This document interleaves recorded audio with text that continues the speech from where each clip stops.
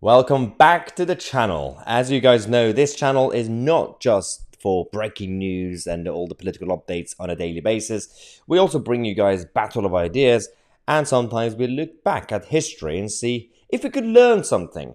This one is more recent history. This is about how just over 10 years ago, it's now been 10 years since Donald Trump was initially proven right. Well, not at the time, unfortunately. It took the establishment until now, but even now, half of the establishment are not admitting that they were wrong about China. This is a video that we have from the days of 2012, before Trump even announced that he was going to run for the next election in 2016. This is about his speech, his very robust and passionate speech against a warning to America and the West when it comes to China. Nobody listened. Watch this. You know the other thing about Libya that really bothers me, because we get back again, it always gets back to China, because while we're spending billions of dollars being policemen of the world, China is spending billions of dollars a day buying the world and calling us stupid. And we have the president of China come a few months ago to Washington, and we give him a state dinner. Now, when people are screwing you, you don't give them state dinners. I said, no, we're not giving dinners. What we do is we sit down in my office for a couple of hours. We either make a deal where you stop manipulating your currency or not.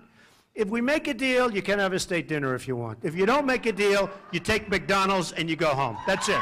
That's it. You're going to be paying $5 and $6 a gallon for gasoline pretty soon.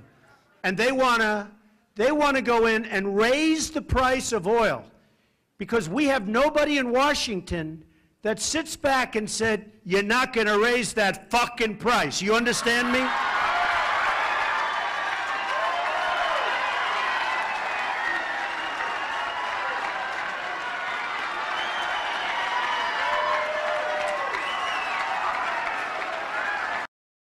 Now, this was 2012, and we know that when he became president, Donald J. Trump tried his best to stand up to China, and somehow nothing changed long term. Somehow everything went back to the consensus that they already had when Joe Biden became president.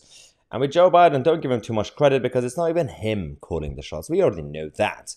And it's all about the whole of the establishment in America. And unfortunately, you know, sometimes people say, why are we talking about the other countries? America is America. Whether we like it or not, the new Western globalist model is being led by America. So technically, one could say we currently live under the American empire. But it's not really in the name of America, it's in the name of Western globalism. But it is. I'm just going to leave you with that thought and see what you guys think in the comment section. I'm Tousi, and we are the media.